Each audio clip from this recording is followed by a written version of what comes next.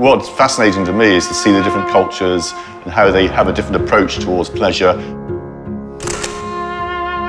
But generally speaking, people are very happy to share their pleasure with you.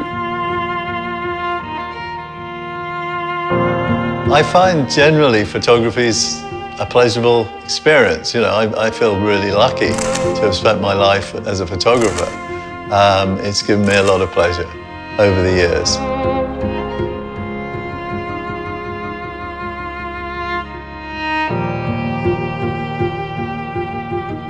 For me, the only real reason for being a photojournalist is to be able to tell people on one side of the world what's happening on the other side of the world.